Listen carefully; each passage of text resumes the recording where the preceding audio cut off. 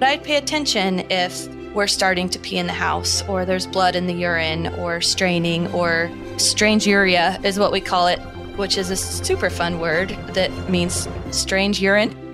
It's one of the few medical words that actually makes sense. Welcome to Dog Cancer Answers, where we help you help your dog with cancer.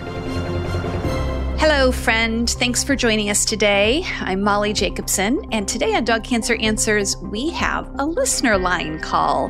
We're going to be hearing from Gloria from Florida, who has a dog with transitional cell carcinoma.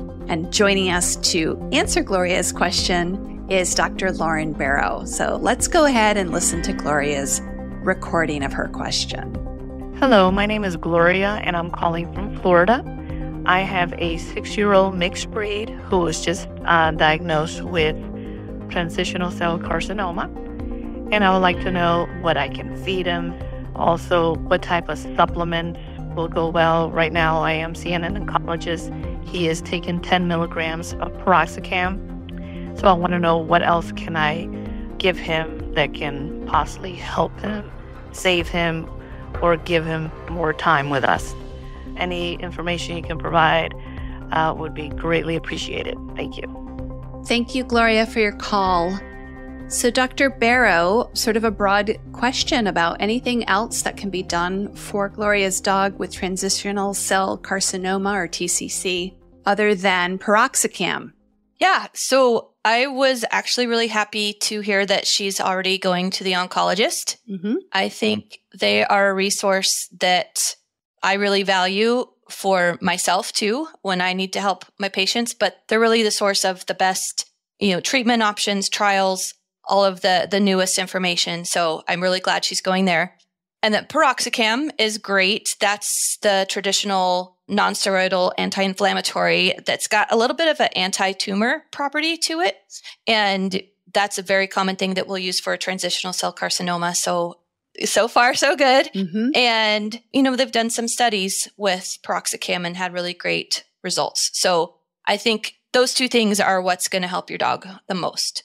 As far as diet and supplements, there's, to my knowledge, to science's knowledge, I believe, no diet or supplement that will just kill tumors directly. I wish there was. Maybe someday there will be. But for right now, the main goals of any dog cancer diet will be you want to have good quality food, you want to maintain appetite and weight and muscle mass, decrease inflammation when you can. So there's a few different diet schemes and supplements that can help with that. There's nothing specific for transitional cell carcinoma that I know of. Again, ask your oncologist. They're super brilliant. And I'd also say, if you want more specifics on the diets and the supplements, dogcancer.com has so much about that. So definitely listen to those. Yeah, and we'll put links. There's a great article on transitional cell carcinoma. There's a whole section on supplements. There's a whole section on diet. So there's a lot of links that we can include in the show notes for this episode. So, Gloria, you can find more details there. Are there any medications that are commonly given in addition to Piroxicam, to your knowledge as a general practice veterinarian, specific to TCC? Not that I have run into. Mm-hmm. Piroxicam is the one that has had the most studies on it and has had the best results, as far as I know. So we tend to not mess with what works when we can in the general practice setting. And honestly, most of my patients that have TCC, which is way easier to say than transitional cell carcinoma. My patients with TCC, everyone that I've referred to the oncologist will come back on Piroxicam. So I'm also learning from the oncologist. So I'm happy about that. Having said that, they are working on other things. I know Palladia is one that was actually developed for a different type of tumor, and they're starting to apply it to types of tumors that maybe it wasn't originally made for. And one of those is TCC. So I haven't used it myself in one yet, but I know that's something to ask. Ask the oncologist. Okay. Let's take a short break, and when we come back, I want to ask you about more general management and early signs to watch for. Do you have a dog with cancer? Need a little support? Well, please join us and find a few thousand new friends in our private Facebook group called Dog Cancer Support. Our group is the least judgmental, most helpful and supportive group on the platform, and it is rigorously monitored for kindness. You won't be asked for money or sold anything or ganged up on if someone disagrees with your choices. You will be listened to, empathized with, and given gentle support and solid advice. We average 75% participation for a reason. It's the only place on Facebook that feels like a truly loving group of people. And if you're not a member yet, join today by typing Dog Cancer Support into the search box in Facebook or by going directly to dogcancersupport.com. We'll see you there.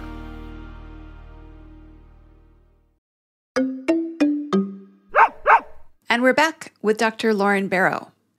I noticed that Gloria's dog is 6, which sounds really young to me. Do you have any advice for her in terms of like things to look out for or ways to manage TCC? Maybe that's on the softer side, the non-medication side. Any general advice about TCC specifically that you give your own clients? Sure. So 6 does sound young. It's not the youngest I've ever heard of. In certain breeds, I feel like I tend to see it more often, and I think studies have shown that. So if you have a breed of dog that's prone to those, and I don't know what Gloria's dog is. I think she said a mixed breed. Yeah. Right. So what's the mix? I don't know. Right. But if you happen to have a mix with some of those breeds, maybe there's an increased risk. So to know that would be good. In vet school, they literally teach us when you hear a breed of dog or cat, what problems will jump to mind first. And so this is a totally off topic, as my daughter called it, but someone asked me what kind of dog to get. I have the hardest time saying because every single breed has a list that comes out of my brain unbidden of these are all the problems I have. So, So what problems do you want to deal with? Yeah. What's your pick your poison, I guess, which usually leads me to say, get a mixed breed. And then here you go. Here's your cancer anyway. Right. So right. That's the thing about cancer. It does what it wants. But so I'd say know what breed of dog you have and what it might be prone to. If you happen to have a dog that's a little more prone to TCC, I don't think I would necessarily lose a lot of sleep over looking for bladder tumors, but I'd pay attention if we're starting to pee in the house or there's blood in the urine or straining or stranguria is what we call it, which is a super fun word that means strange urine. It's one of the few medical words that actually makes sense. But yes, you could write that in a record. I like record words that actually make sense. So stranguria is going to be accidents, bloody urine, straining to pee, multiple little tiny pee spots instead of one. So watch for weird urinary habits and, stay as healthy as you can in general. A healthy diet, exercise, stay a good weight. Same kind of recommendations we make for pretty much everything. Okay. Well, thank you so much, Dr. Barrow. I really appreciate you taking the time to join us today to answer Gloria's question. Yeah, you're welcome. And thank you, friend, for listening. So it sounds like Gloria's on the right track with her dog, and we certainly wish both of them the very best. We all know how difficult a time this is. Check out the show notes for all of the resources we mentioned during the show, or head straight to dogcancer.com and browse the articles and videos, including the article on TCC if that's a cancer you're dealing with as well.